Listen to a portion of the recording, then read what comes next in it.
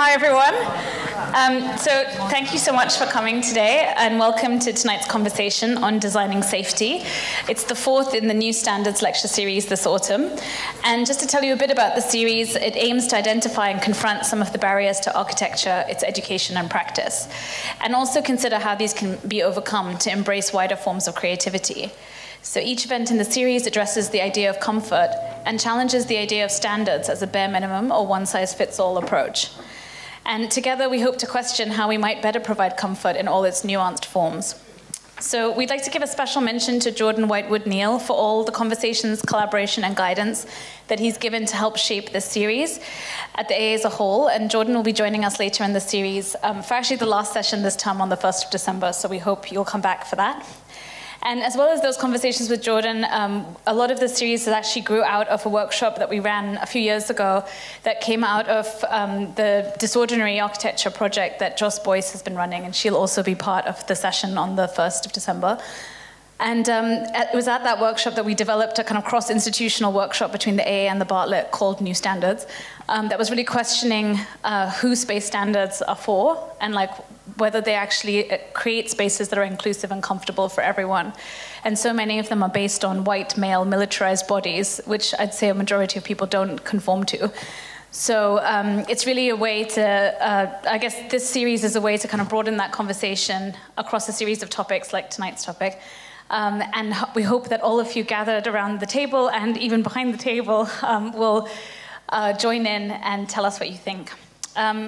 It's also, I guess, really exciting today that we've just, well, Kathryn, Ellie, and I have just come from a presentation of some research that they'll be talking about later today at City Hall about how to really think about the safety of women, girls, and gender diverse people in public space. So the whole point of today is actually to take these ideas on safety that Thomas will also be talking about through his recent project, and I guess spread it to a wider audience.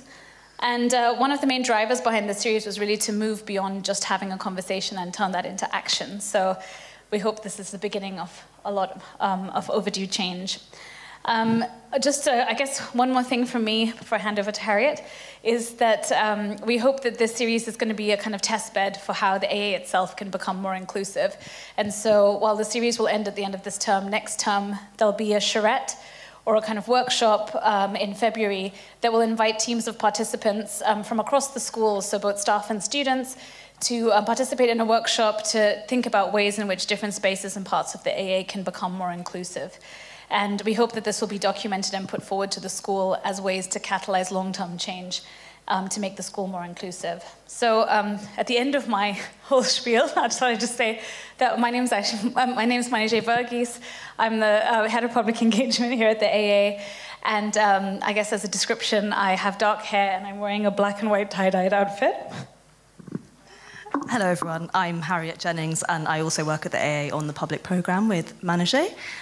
My pronouns are she, her, and I have dark hair with a blonde streak and I'm wearing a red jumper.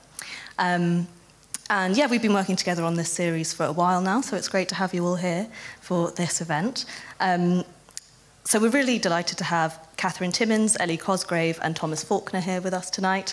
I'll briefly introduce them. So Kathryn is Principal Project Officer for Regeneration at the Greater London Authority, the GLA. She manages the mayoral funded strategic regeneration projects that support inclusive city growth and leads urban research agendas with a focus on the public realm. Dr. Ellie Cosgrave is Director of Publica's Community Interest Company and Research. She is an expert on issues surrounding inclusive... Oh, sorry. Yeah, sorry. Ellie. Ellie is the Director of Publica's Community Interest Company and Research. She is an expert on issues surrounding inclusive urbanisation and as an engineer, interdisciplinary researcher, dancer and trained systems thinker, she is motivated by how scientific endeavour, artistic practice and policy innovation can combine to create a healthier and fairer society, particularly with respect to gender and just climate transitions. And finally, Thomas Faulkner is an architectural translator and researcher with an interest in the role of the architect as mediator, and the cyclical dialogue that the tool of the interview has with design. He graduated from the AA with honours and has continued to work with survivors of domestic abuse to reposition architecture from a tool of harm into a space that can better enable recovery. So, in tonight's conversation, Kathryn and Ellie will discuss how our cities and spaces can be better designed to consider the needs of those who identify as women, rather than always requiring them to adapt to spaces designed for men. They will reflect on this through research developed for the Mayor of London around the safety of women, girls, and gender-diverse people. Thomas will then share his diploma project, in which he worked with survivors of domestic abuse to transform architecture from a complicit weapon into a safe space.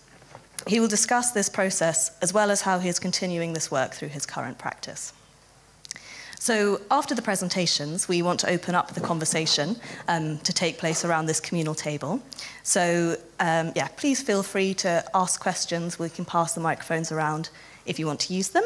And we do have some people watching online, so if you feel comfortable using a microphone, then that just means that they can hear the questions. We have got food and drink as well, so yeah, don't be shy. Come up, help yourselves, and feel free to walk around.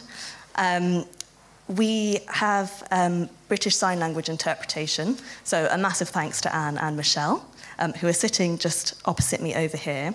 So if you need to have a clear line of vision to them, please feel free to come and take one of these seats so that you can view them clearly, and just let us know if you need any help moving. And yeah, also just a bit more of housekeeping. We have a quiet room over there in the far corner, so if you need to take some time out, please feel free to go and use it. There's also an accessible toilet, which is through the door there, through a corridor, and on your left, and it's signposted. But again, if you need any help throughout the event, just let me or Manashe know, and we can help. So I think that's everything, and I will now pass over to Kathryn and Ellie. Thank you all. Oh, sorry, Thomas.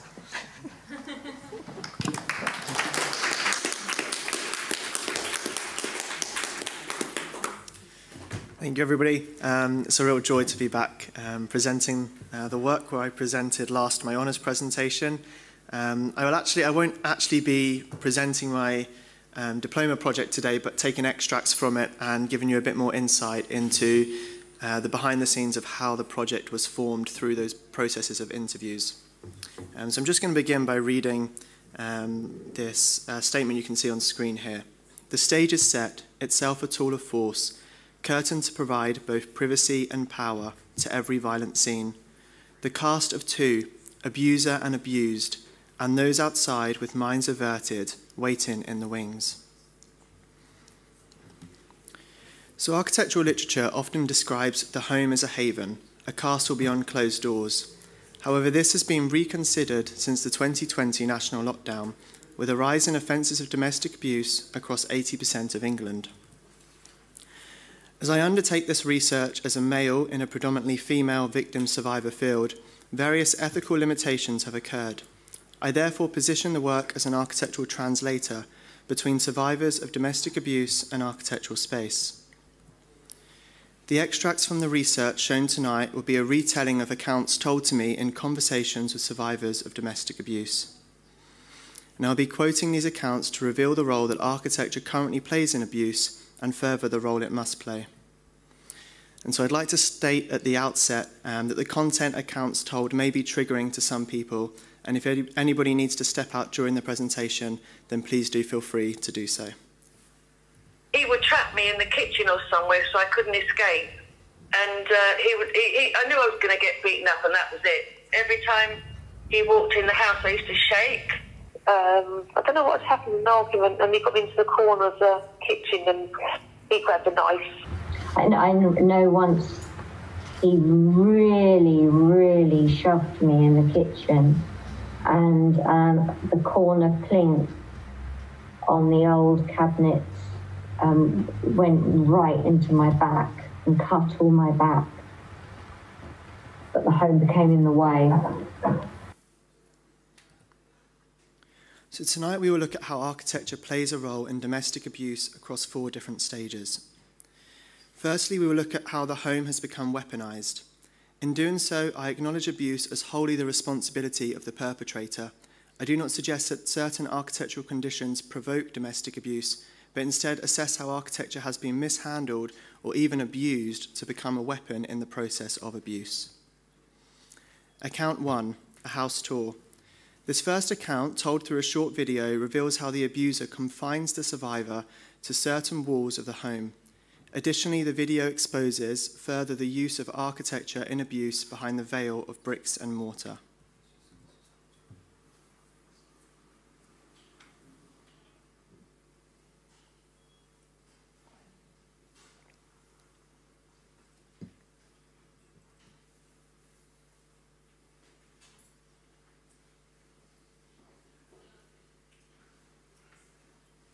There were times when my partner would lock me in the house and take the keys with him. I couldn't get to work and consequently lost my job. My partner would often force me up against the walls. I'm not able to be specific about where because it happened so often. He would punch holes through the walls and the doors and tell me to repair them because they were my fault. The doors became a weapon in the home.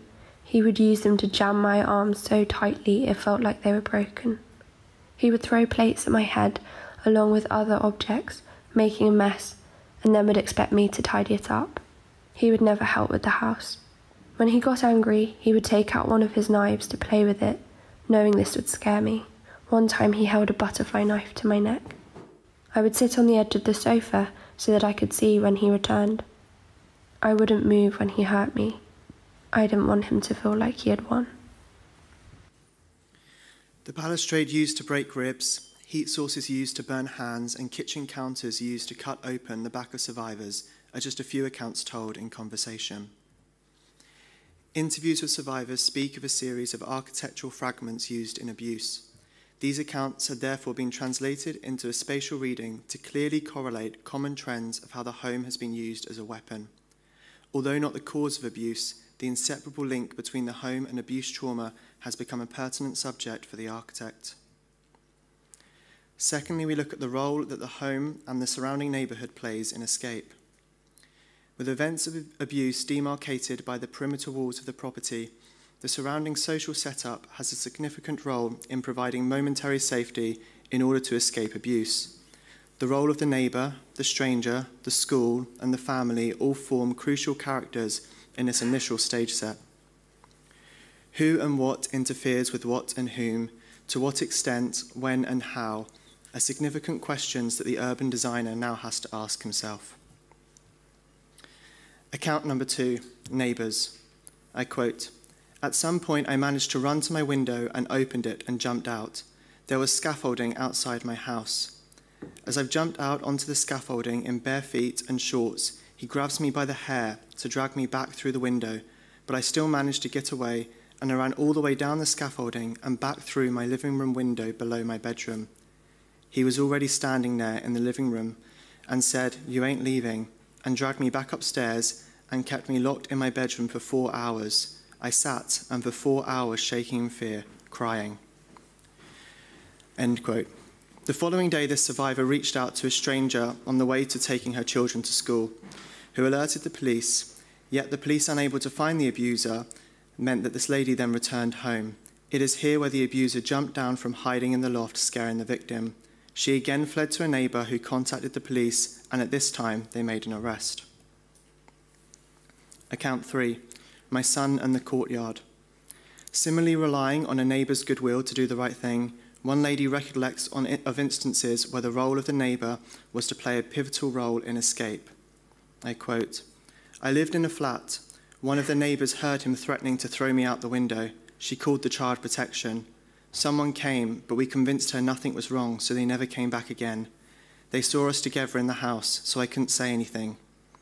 In the 2-bedroom terraced house, my son, when he was about 5 or 6, would hear something going on, and he would run out the house because he, the abuser, would trap me in the kitchen or somewhere so I couldn't escape. My son would go running in his pyjamas and knock on a neighbour's door, and they would call the police. We have a little courtyard. It is safer because there is always someone nearby. It made me feel safer because they heard more of what was going on." So often we consider successful architecture as private architecture, private garden spaces, sound insulated. Nevertheless, in instances of domestic abuse, escape often only comes through the neighbour being forced to step in. One interviewee states, they, that being the neighbours, were more involved in, we just want some peace and quiet. They realised that the noise was me being knocked about, but they didn't really care. They just wanted it to be quiet. And they recognised there was a problem, so the best way for them to get their peace and quiet was to resolve the problem. Often labelled as a domestic, we recognise the home life as something separate from us, ultimately leaving the abused to continue in abuse. Nevertheless, in these examples given, architecture forces the neighbour, the stranger, the friend, albeit a reticent one, to respond. Thirdly, we look at how the house, post-abuse, can and does actually delay the recovery. In 2021, the UK government responded to the rise in offences of domestic abuse with the Domestic Abuse Act, giving priority to the survivor into social housing. Nevertheless, with no spatial criteria, the Act excludes the architect from the conversation. Consequently, social housing as a long-term solution for many is ill-favoured or even worse than staying with the abuser. Account 4, selling the house. I've got to leave him, and then thinking how? I haven't got enough money. It is going to take ages. It then takes ages to sell the house, to then get his agreement. By the time you've done that, you start talking, and then he says, well, I'm really sorry. Can we talk?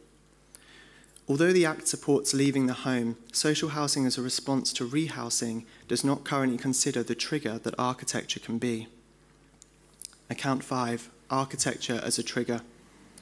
I did break a rib once, and that actually was on the banisters. I was leant over and dangled. When I go around to people's houses now, it's all the thing to have tiled flooring in the hallway, and I'm thinking, that's dangerous at the bottom of the stairs. It is the view that rehousing should be primarily to provide immediate safety that is actually impeding the possibility for social housing to have a real impact on aiding recovery. Even if the abuser is taken out of the picture, the architecture of the home so often invokes fear provoked by what the home once was. Therefore, I conclude with the fundamental output to the research, the development of a spatial criteria that sits in accordance with the 2021 Domestic Abuse Act. The guide would work predominantly across 3 scales, consisting of a retrofitting to existing triggers, a redesign to new build social housing, and a series of public inclusions in order to provide a platform for new happenings. These stages can be seen in this extract from my 5th year project, a proposal for the utilisation of rooftops on low-rise social housing to form a platform for recovery.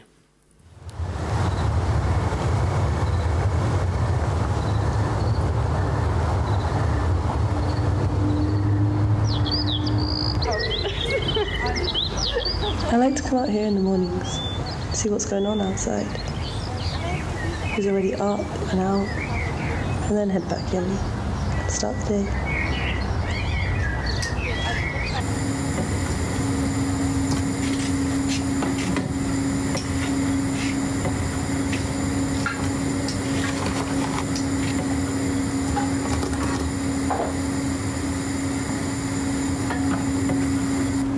There's a real parallel between light and progress. I feel like I'm finally starting to get back to a sense of normality, at least a new kind of normal.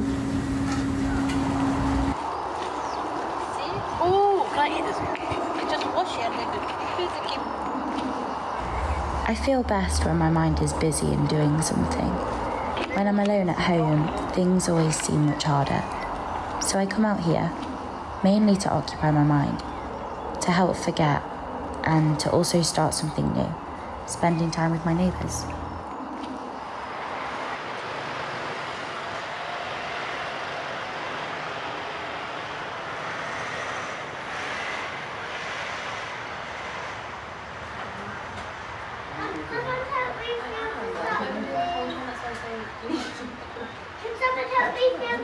We go to the creche twice a week. It's an hour or 2 where she's happy playing with her friends, and I can just unwind with a cup of tea along with any other parents that want to stay.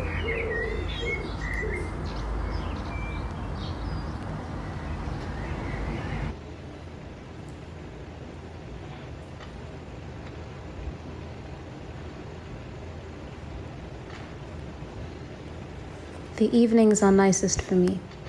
When the kids have gone to bed, I'll come and just sit here for a bit and lose track of time watching the city lights. It makes me feel hopeful, and I like that.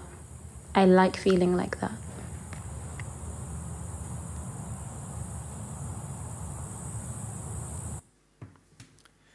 In conclusion, it is architecture that provides the stage set for domestic abuse and provides the tools of violence for abuse. Architecture gives the abuser the privacy and power to perpetrate their violence, and it is architecture that casts the characters of abuser, abused, and the peripheral reticent neighbour. Therefore, it is imperative to question the role of architecture within domestic abuse, and consequently the role it must play to become an architectural antonym, transitioning the voice for the survivor from a place of violence to a home of refuge. Thank you.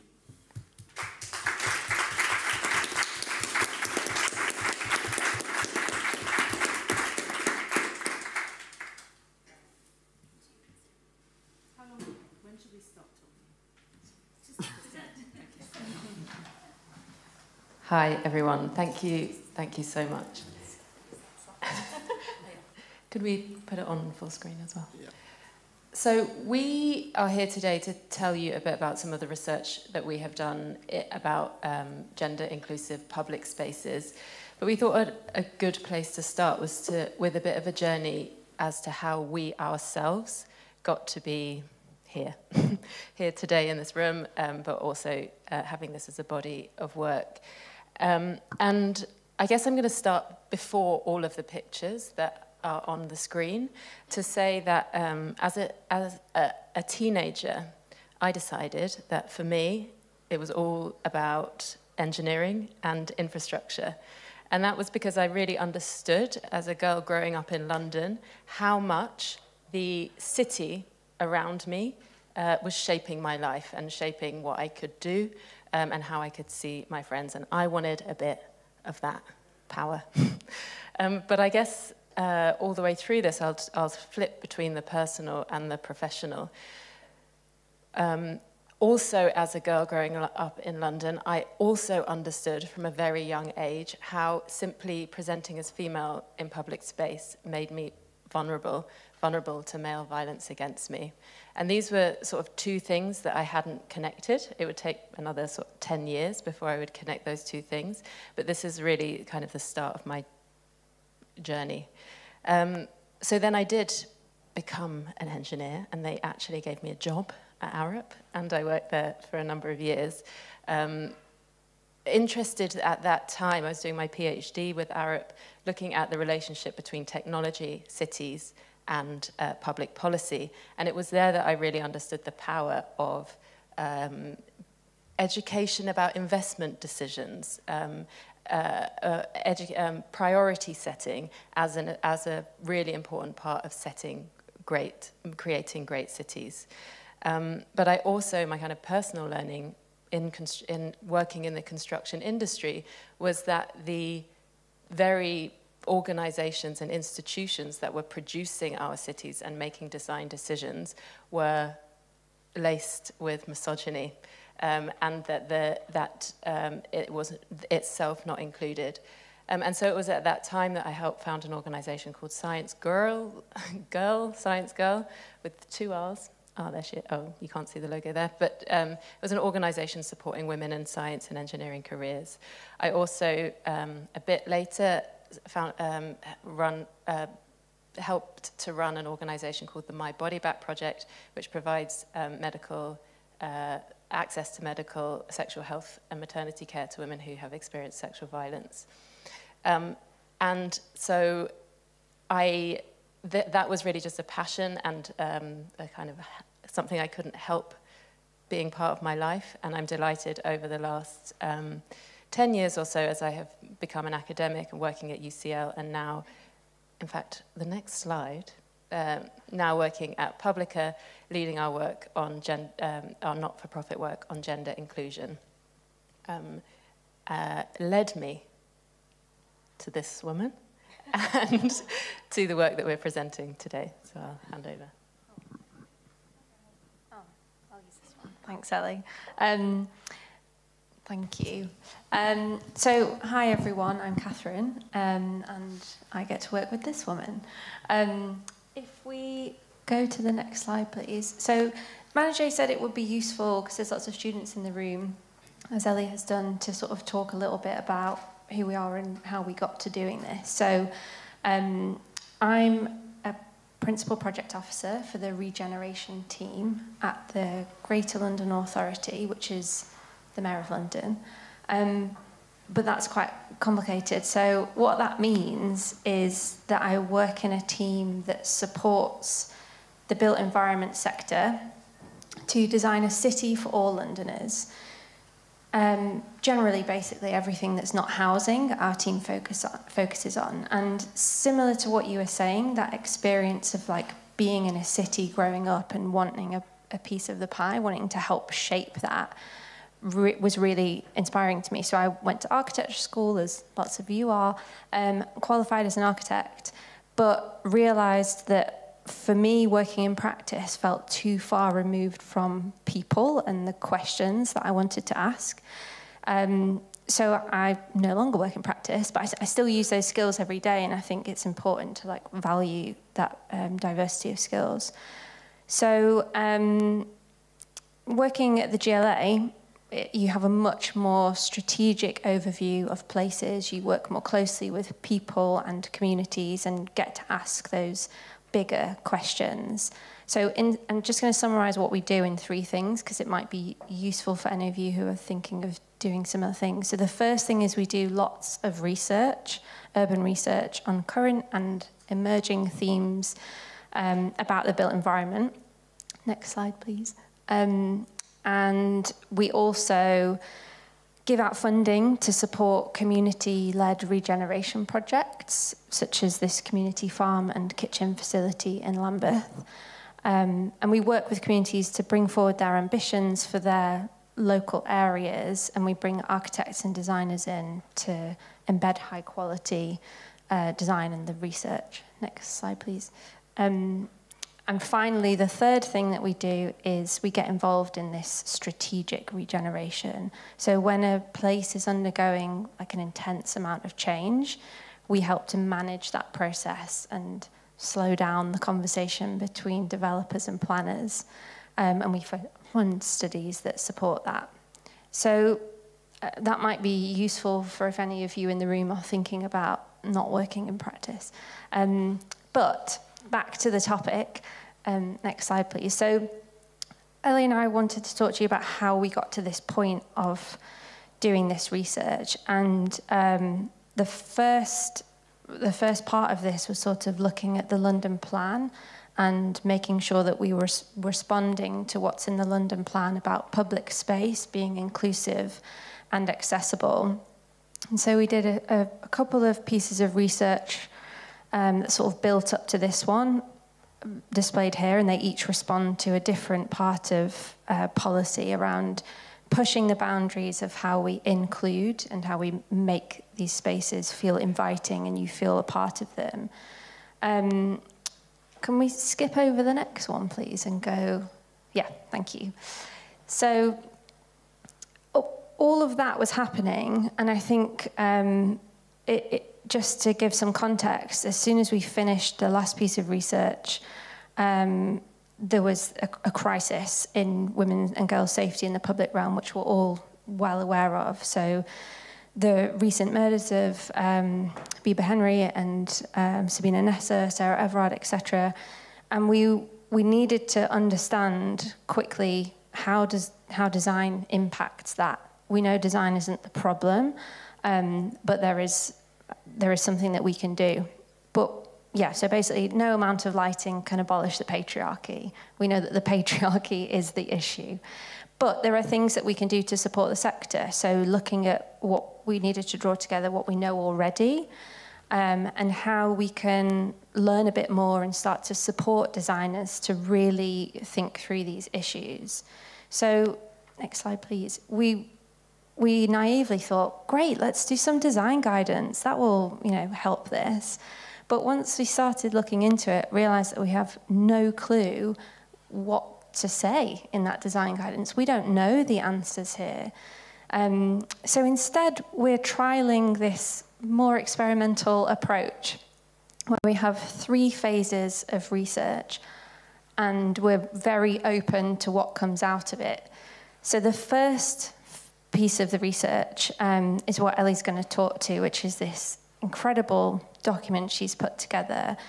And it looks at kind of, firstly, understanding safety. What do we mean by safety?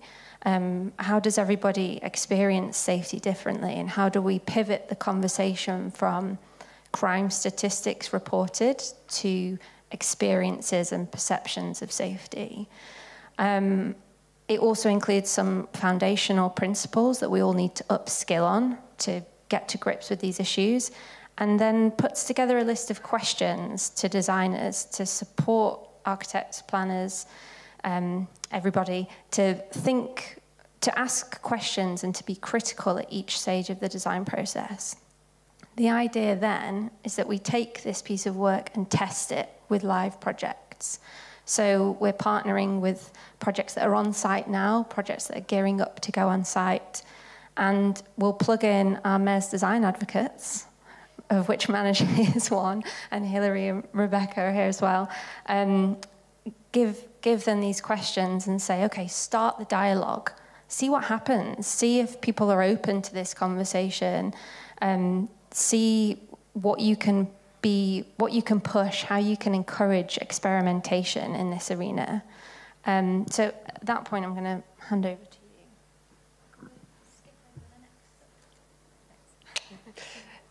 Fantastic. So what I'd like to do just to start off the conversation is just flick through the contents of the report and pick up on some of the main points that we make.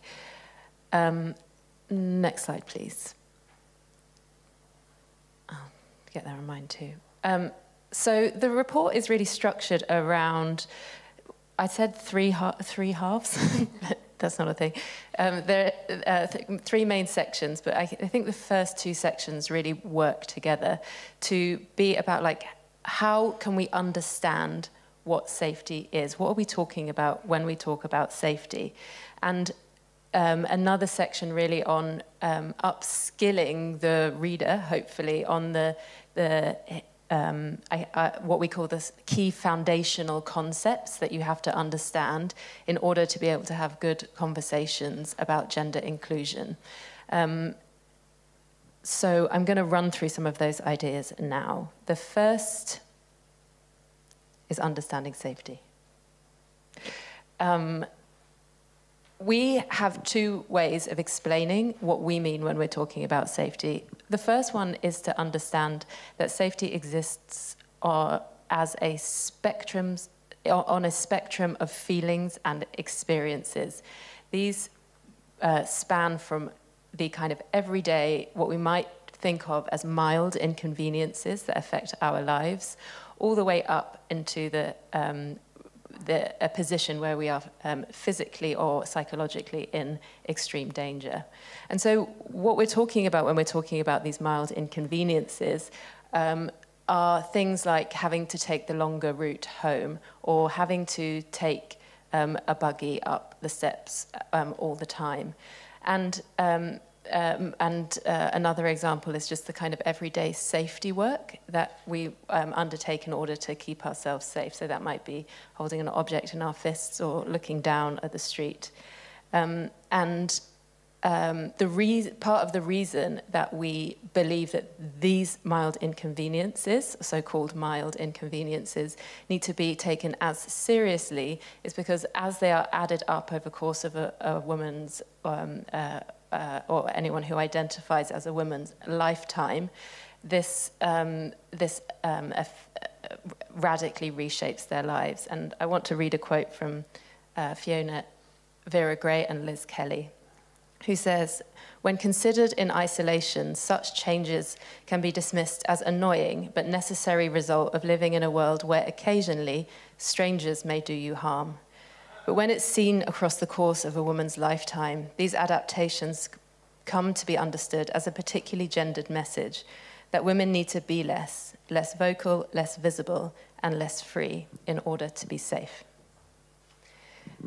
Throughout the report as well, we include many quotes from previous, activists and community groups, because we understand that we don't hold the whole story, and it's not any one story to be told. So we make sure that throughout the report we have these quotes. Thank you. The other way that we position safety is to understand it through 3 separate lenses. So often when we're thinking about safety, our automatic assumption is that we're talking about avoiding crime or harassment and intimidation. But actually, an overall and more holistic view of safety would also take into account that the space is usable, and that so that makes sense from a kind of physical, does this space meet my needs? And thirdly, taking the perspective of a sense of belonging as an essential safety requirement. So what are we doing in public spaces to signal to people that you do not need to alter yourself in order to be accepted? So those are our 2 key frameworks that lay the foundation. We then go on in the next slide to describe some of these basic foundations, which I'll read the headlines, but you can go and dig into the report. It's now online for the more details. So that is that gender is a spectrum. The idea that women, girls, and gender diverse people don't need to be protected from the city, they need the power to reshape it. This is an argument of moving from positioning women, girls, and gender diverse people as purely as victims, and understanding the ways in which we can dismantle the barriers to living a free and full life. The idea that there is no such thing as a safe city. I'll let you read that. There's lots of details in that one. Intersectionality, the problem with policing and crime approaches, and the need for a more diverse sector. We also, the next section of the report is laying out these questions to ask ourselves, which is much more a call to action and supposed to be a helpful set of questions that will help you think through the problem. We have positioned them as a set of questions because we know that there is no single answer to the question of gender inclusion, that the experts already exist within communities and within design teams, that we don't, I don't need to sit and tell communities what is best for them. And also because we hope that those questions will foster conversation, that they will foster experimentation and creativity. Thank you. Oh, yeah, no, sorry. So, yeah, just to go back to how we're applying all of this amazing work that Ellie has done, we have 41 or 42, I can't remember, mayor's design advocates. So they are built environment experts, professionals who work across London to promote and advocate for high quality design and emerging issues around the built environment. And so we want to take those questions and these mayor's design advocates, as I mentioned earlier, and plug them into these live projects that we've identified across London. And I think what we're trying to do is, as I said earlier, experiment so that we're thinking through the participation of women, girls, and gender diverse people in the process. That's one of the only ways that you can affect feelings of safety and experiences of safety, is to feel like you have a role and feel like you can participate in your local environment. So we don't know what's going to happen next, but we're excited to see those experiments. And then the next slide, please. The last slide just shows that in the report there are a series of case studies, and I think it's important to note that we always look to Scandinavia here, because they have the best examples. And I think what we're trying to do is understand, what does good look like in London? And by good, I don't mean perfect, because there is no such thing as a safe space, but good as in we're starting that conversation, we're including those communities, we're listening to them and taking their testimonies seriously.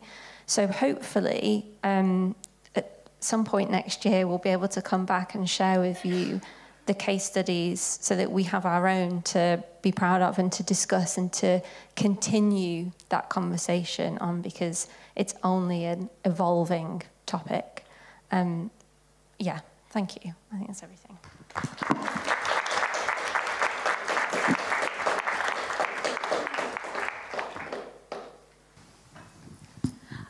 Well, thank you so much to the three of you for such clear and articulate presentations on very complex and difficult topics to be able to address and to talk about, especially because, as you all articulated, you can't really design safety, nor can you actually define it as any one thing.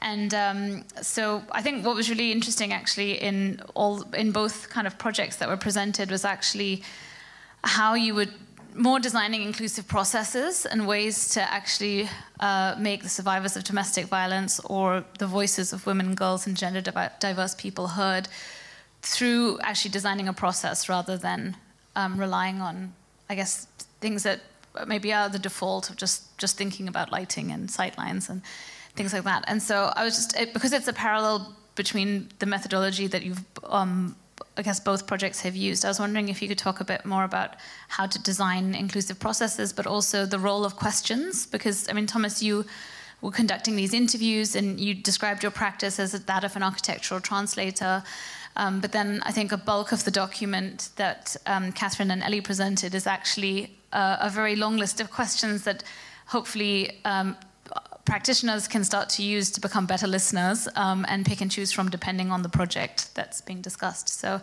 maybe you could each speak a bit about the process, but also the role of the question. Yeah. So my process is very much, I mean, as I said at the start, very much aiming to remove my own voice from a conversation that is dealing with many things that I have not and will not likely ever experience through my lifetime. And so the process then becomes about allowing people who have experienced it, people who are the experts in that sense of the field, those who have lived out domestic abuse, and allow their voice to speak. So I then position myself as a mediator.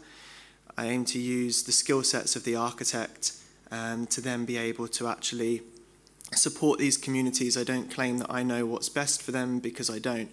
And so therefore what I want to be able to do is to just use the skills that I do have to be able to have their voices heard.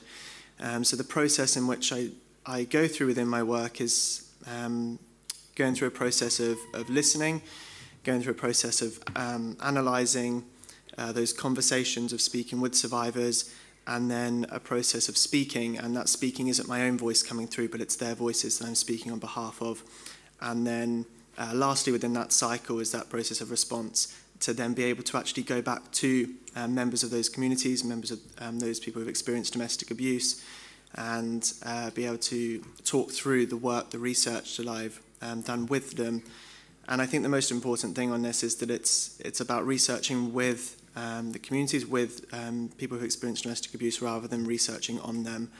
And I learned that quite early on in the process, that I shouldn't define my output before speaking to the communities, and so very much to allow their expertise to come forwards and to be able to speak on behalf of them, and then go back to them, and then just continue this cycle over and over again. So that's, yeah, maybe a bit more. I hope I kind of answered the question. Just to build on that, I think, yeah, it's a really good question about the role of questions, and the reason that we're pivoting more towards that is because we don't know the answers, and as Ellie said, the communities are the authors of those stories, and we need to listen really carefully. But not just listen. I think we need to take accountability and act on what they say, take what they say very seriously, and make sure that the seldomly heard voices have priority, because I think the balance is always off with the people who shout loudest in the room. So we really struggle, as we all know, with engagement to bring in those seldomly heard voices. But we talked today a bit about exclude to include, and how you can feel comfortable with that. Feel comfortable with the fact that it's okay to exclude the voices that we always hear in order to escalate and give a stronger platform to the voices that we don't hear as often. Great. I'd just add, we are talking a lot about knowing what we don't know, and that's very important, and valuing community expertise. That's not the same thing as saying we don't know anything about gender inclusion or the key themes, and I think we have to distinguish quite well between those, because actually there's been, you know, decades and decades of research and theory that have gone into structuring how we should be thinking about this. And what I think is useful about questions is we can think about them as questions, or we can think about them, questions meaning we don't know the answer, or we can think about them as well as prompts, meaning we know this category is important, and we know that there are ways in which we think about it that are going to be helpful for you. So here is a prompt to make sure that it's included, and that then fits into a more holistic framework. But the important thing about those prompts is that they are actionable. They are the start of a conversation that will then begin to include the stories, perspectives, and expertise of the people who are not the ones who've been studying it for 20 years and think they know better, because don't you know who I am? Thank you all again for amazing presentations. I was really struck when you said that all your examples are Scandinavian, and I was wondering if you could just talk a bit more about that and why you think Scandinavia has better examples when it is also perhaps, you know, a patriarchy as well as the UK. Oh, is this, yeah. I mean, that was a massive generalisation. But I think, I mean, we were talking about this earlier today. Rebecca over there is one of our men's design advocates who is Swedish and works in Sweden.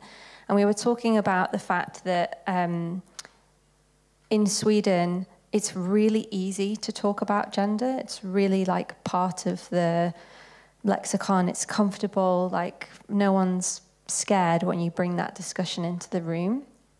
And yet in Sweden with race, you're saying that that's not the case. Like that is a very uncomfortable topic. And I think here we're slightly the other way around in that we still have a massive issue with talking about race, but we're getting more comfortable with being uncomfortable about talking about it. Whereas with gender, especially in the built environment sector, it feels like something that people are nervous about because, well, feedback that we've had when we've spoken to developers or planners is that there's a bit of anxiety around talking about gender and safety, because if you design a public space or approve the planning permission for a public space and then something happens, who's to blame? Because we did the good design, we met all of the standards. And I think that's what's, we're very uncomfortable still. I think that's what's really powerful about what Ellie was presenting about. There is no such thing as a safe city. You can never rubber stamp a space and be like, that's safe now, we're done. And I think that's what's brilliant about this series, is that you're challenging the standards that people try and meet and pretend that they've met and now it's done and we can forget about it. So, I mean, that made no sense and didn't really answer your question, but I think what we're trying to do is get more comfortable in the development sector talking about gender. And there are some great examples in London and the UK, but it's we need more, and we need to like challenge and learn from those and experiment and be comfortable with failure and see what happens. And I think that's what's been really great at, you know, seeing some built, delivered examples in Scandinavia. We have maybe less.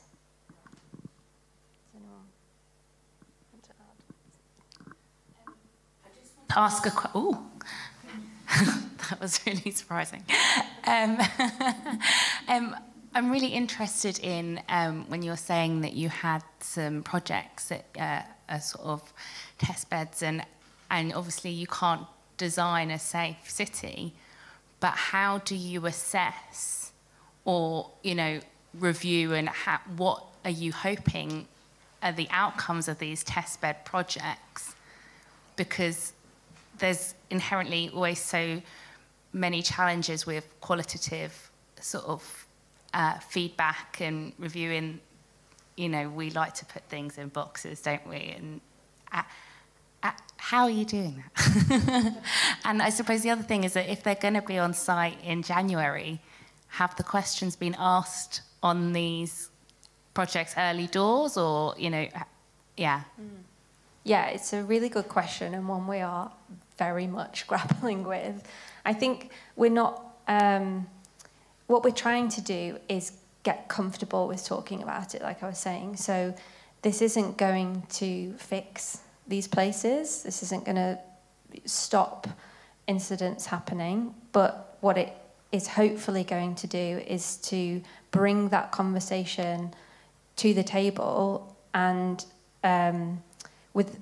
and start to reach out to those seldomly heard groups and say, okay, this might not have been in the brief, but what can we do now? Because we have, at the GLA, we have a role in lots of live projects across London, and what we're trying to do is use our very, very limited power to learn something and then apply it to lots of live projects. And we work on a huge spectrum of projects that are with, you know, very straightforward developers who don't think about this at all, to projects that are already listening, already aware.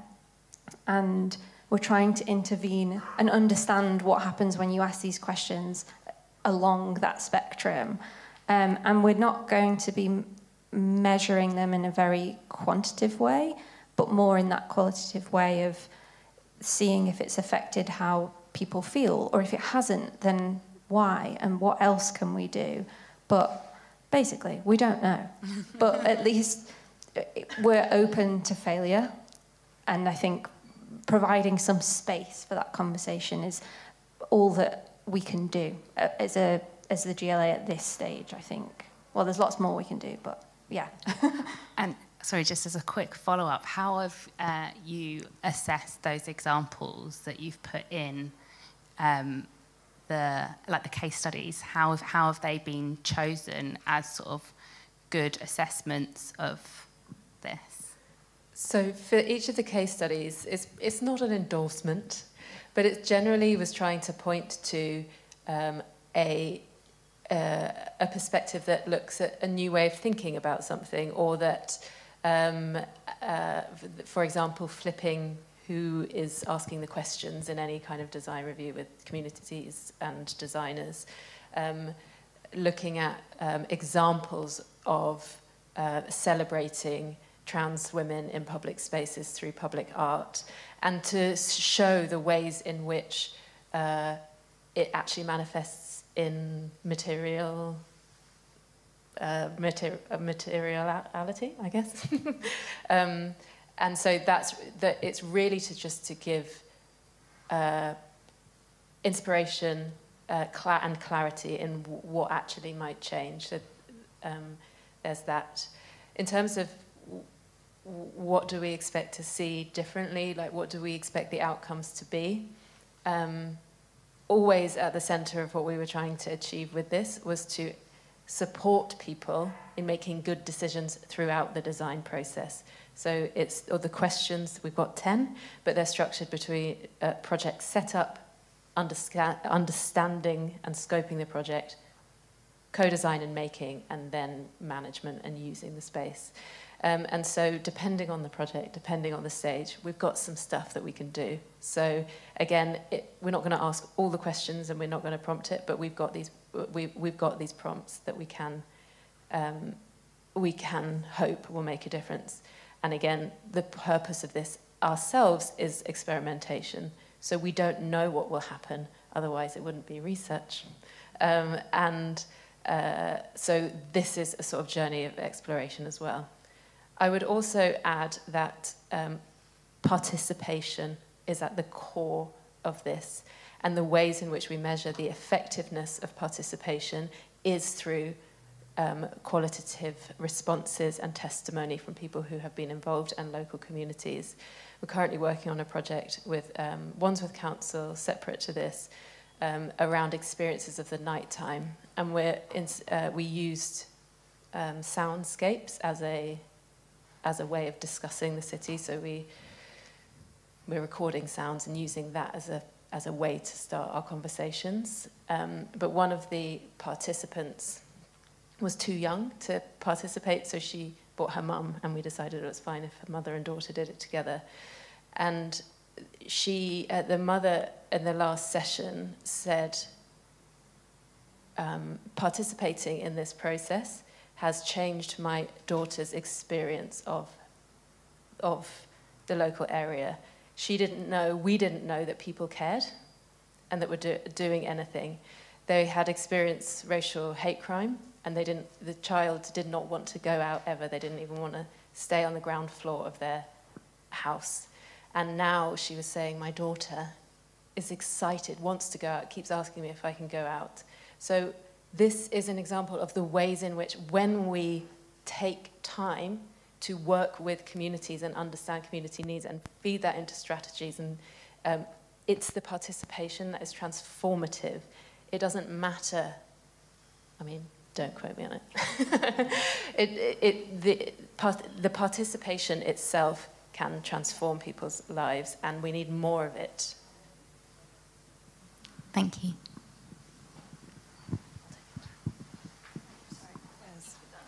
I'll go here first, then I'll come to you. Hi. I am, also apologies right off the bat if this is not the most articulate question. I'm a bit of a rambler.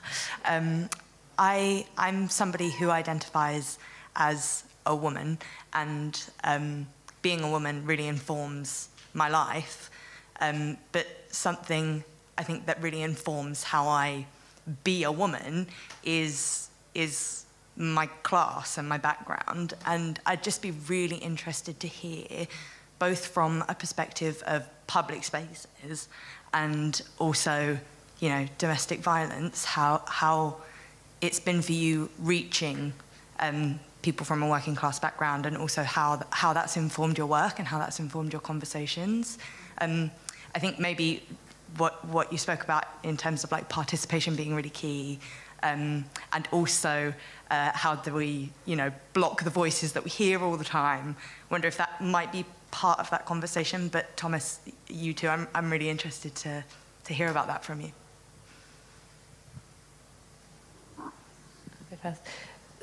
I think class is profoundly interesting and complex in terms of the way in which people experience it, and the way, you know, ultimately it's about privilege and it's about power, and in different spaces, that plays out differently. And when you're relating to, depends who you're relating to and with. Certainly there's a power dynamic set up in consultation most of the time. And I think, for me, I understand privilege from a class perspective in terms of how you are perceived as being educated, expert, knowledgeable about anything, and a right to speak, probably as some of the ways in which class plays out as a power, in a power dynamic. And we have to acknowledge the spaces we're in, the reality of the power dynamic that is being set up, and those of us who have power in that space need to actively take their power away from themselves. Usually by stopping talking, which is something I'm working on.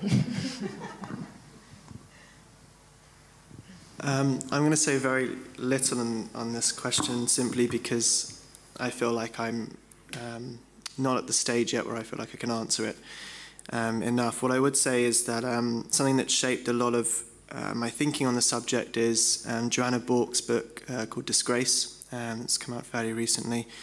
But she really addresses within that the focal point of how class from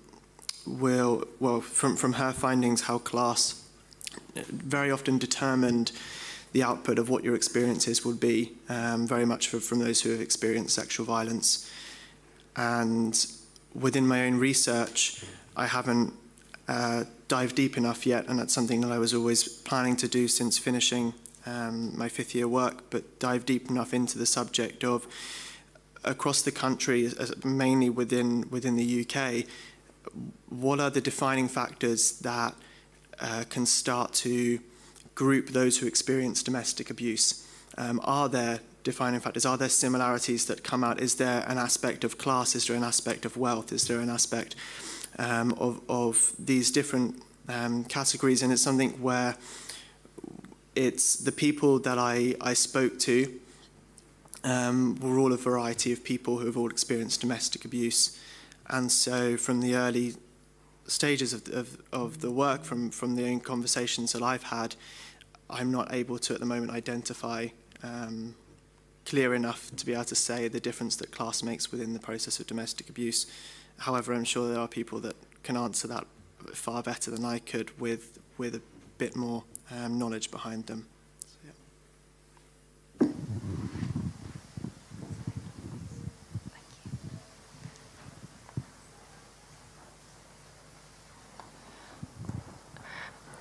Thank you.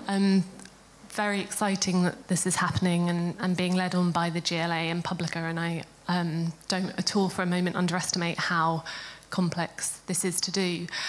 I'm interested if you could share any more about, from your case studies, if I think about kind of experience of a city, and if we think of cities as nodes and destination points, but also connectors.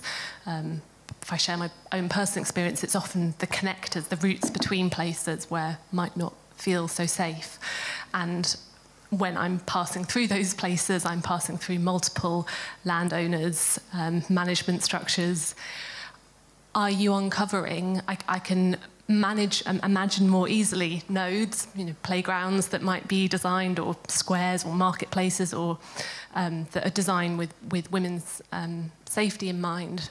But have you had any thoughts yet about how do you deal with the complexities of a city that's made up of multiple different owners and agents, and therefore what guidance can this offer particularly to designers when they might have a relatively small brief, but actually what they're dealing with needs to expand and connect more widely across a neighbourhood or a city to actually make meaningful change, particularly when you take this agenda and its intersection with having a more climate-aware agenda and the understanding that we need more retrofit. So are you seeing any opportunities coming up from that through any of the case studies that you're looking at that are not just about design, but about the mechanics behind how those kind of contracts are set up?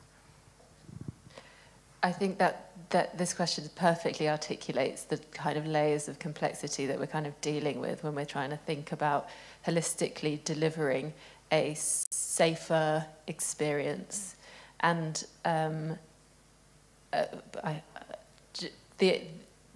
just to kind of reiterate your point, I think a useful way to think about it is in terms of, I think earlier this afternoon we were talking about, it's about experience, not compliance. So it's not about like, have we done the design appropriately? It's about centering the experience of a person. So that involves the relationship between being inside the home and outside of the home, and obviously your different levels of safety at home and outside the home is interrelated, because if you are not safe in the home, may be forced to be outside and vice versa. but also the only thing that I can point to, and it's actually not a case study because we didn't get it funded, so if anyone's listening, is to create whole area action plans is the kind of something that I'm trying to get off the ground, where we can include bus operators, venues, street TFL, people who are involved in, I don't know, like street pastors or other security or policing systems, to come to a common vision and view about what the experience might be, and that would include, of course, urban designers and people with different levels of power. But when you don't have the same vision, when you don't have the same timescales, action plan, it's very difficult to coordinate those things. I would say, just because it's difficult to coordinate doesn't mean you shouldn't just get on with it and do stuff anyway, because if we're going to wait for coordination, we're going to be waiting a long time. But if we could have a more coordinated approach, we learn from each other, we kind of push each other's timescales, and we can have a more holistic vision of that space. If people know of other examples, I'd be really willing to hear about it.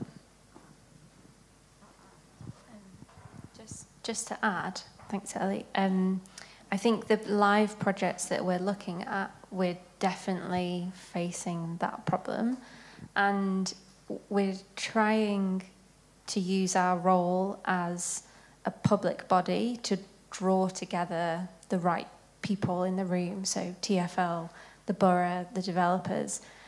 And it's really, really difficult, because sometimes it comes down to where does that red line boundary end and who's paying for what. And so this process is trying to do what Ellie said, centering experience. And this is where our Mayor's Design Advocates come in, because they get to push and ask those difficult questions and push people to go beyond the red line boundary. If we as a public body also have skin in the game, if we're funding that project, we get to lean on them a little bit more. But it's really difficult, because if we don't have that skin in the game, if we don't have that funding, all we can do is push that conversation as hard as we can and bring the right people together. But what we don't want to happen is we don't want to create islands of safety and these pockets where you feel better, but that you can't get to. So this work has had some really good input from TFL and also from MOPAC, which is the Mayor's Office for Policing and Crime, to try and start to join those dots a little bit, but it's a massive problem. We're trying, and we need to try a lot harder to do that. I've thought of an example. So this is not exactly what you were asking, but it's the closest thing I can think of, is in terms of finding those liminal or in-between spaces and doing projects in them. And so those Parabola Arts have been activating those spaces, community projects, to find alleyways and put bars or whatever social cultural infrastructures in them. And so the Parabola Arts did adopt an alleyway, where for one night it became a art gallery or a music venue. And so these are not long-term projects, these are not there all the time, but once you have experienced a space that has previously felt liminal and spooky, and you see it filled with community and you feel safe, that does actually, again, have a legacy in your experience and kind of knowledge that this community exists. So they're the kind of small one project.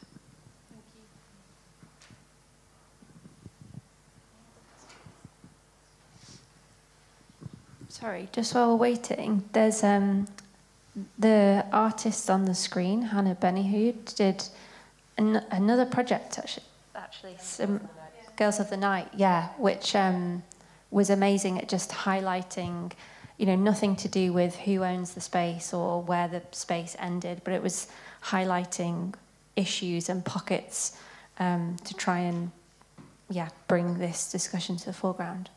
Badly explained, but it's a great project. I just wanted to explore a little bit more this idea of islands of safety, and that we shouldn't, I don't think you necessarily meant it in that way, but we shouldn't create them because it highlights the bad bit in between. That's what cities are. Cities are maps of places where people feel safer and less safe, and everyone's map is different. That's one of the massive complexities of it. But we already have islands of places people feel safe. It's generally places that are less deprived, better off, better housing. These things are already mapped. They're already there in the world. But what we don't know is how everyone's experience of it works. I don't think we should apologise for trying to make some places feel like islands of safety if it highlights the problems in between. So I think we have to maybe be less apologetic for doing any of that. So. Just on in Hannah's project, she sort of asked loads of people for alleyways in Tottenham that they were too scared to walk down. And so there's ways of sort of gathering that information so it's not just one person's perspective. Just add. I'll stop talking. I think when we're just on the islands of safety, I think it's really important as well that when we're thinking about safety, we think about for whom is this safe. And when we talk about kind of regenerated areas, or I don't know, there are people that are excluded sometimes when those areas pop up. And one of the quotes from Untokening Collective that we use in the report is, we are what is removed when spaces get safer for you. We're either priced out or policed out. And so I just want to kind of bring in that point when we're talking about safety, that we need to understand what has happened in the history of this space. But I think that, it's just a flag.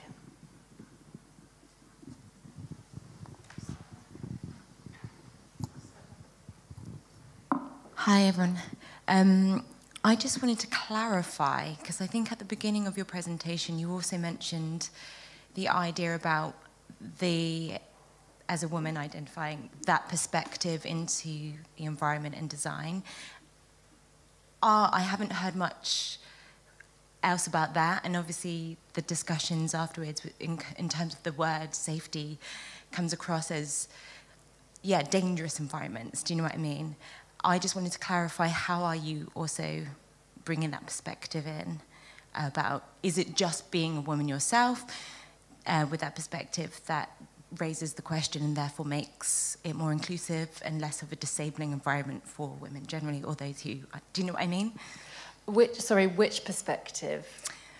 So I think you said in terms of the word safety, it wasn't just talking about dangerous spaces, it was also inclusive to, I guess, steps for women with prams. Yes, great.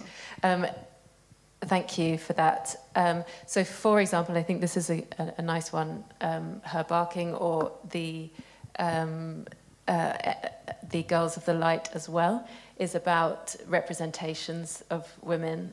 So the idea that, do I see myself reflected in this space, and therefore is this a space for me? A lot of, so there was also, so that's kind of one thing. Then there's another one, is when we are in a public space, the participation itself, hopefully, is supposed to orient around how do you use this space, when do you use this space, what are your needs of this space, so that can be included. And then through co-design as well, those questions start to come up as well. In the report, we do take it into quite a lot more detail than we presented here. So we take the safety spectrum and we take the 3 lenses. So for example, belonging, and then we look at the ways in which belonging or a lack of belonging can be inconvenient or can cause inconvenience, all the way up to a lack of belonging causing more extreme harm, or harm is probably the wrong word. Tricky to find the right word sometimes. So that is detailed in it throughout. But thank you also for noting that we keep going back to fear of violence. Yeah, so now I can't keep quiet anymore. I love having this discussion in London. And actually about your question and about the islands of safety, it's like another way going on this is to shift the question where you're supposed to start.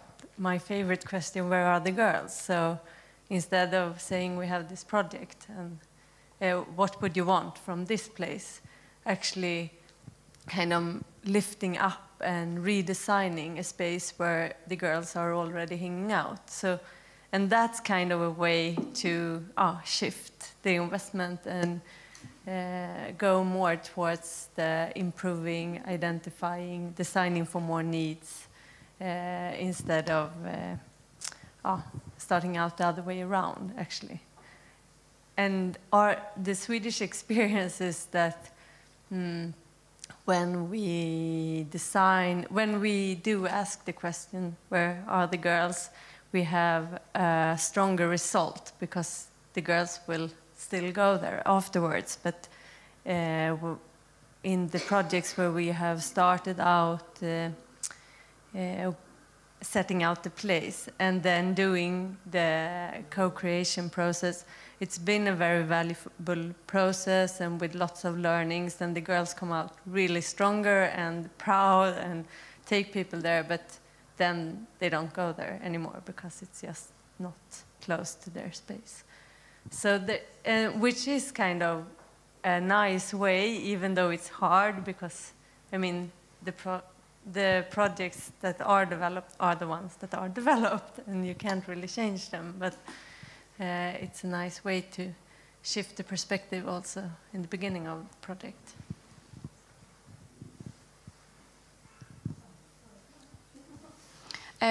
I was just going to go back to the point raised about the spectrum of feeling, and actually it's so much bigger than that, isn't it? I think through the presentation, keep mentioning about participation and sense of belonging, and so much of that chimes with the principles of social integration. And if there is 50% of the population being excluded from being able to successfully participate in society, then that's one of the basics of being an active citizen.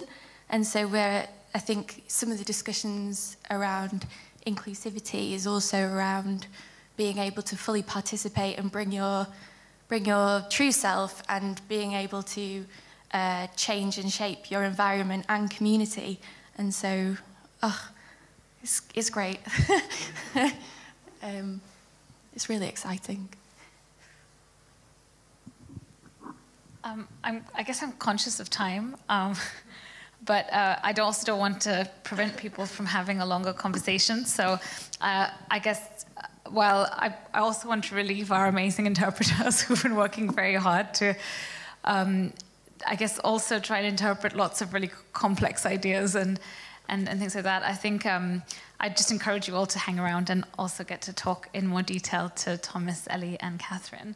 But I think it was like a nice note to end on, to talk about like how it's great that we're having these conversations, and hopefully we'll have a lot more of them. But I guess for now, thank you all so much for coming and for being part of the conversation. And please come to the next 2 sessions in the conversation that remain this term. Next week there's one on queerness, and then the last one is about comfort, which will be like a kind of a meta discussion on lots of the different lenses through which we've looked at this idea of the problems of standardization. Thank you very much.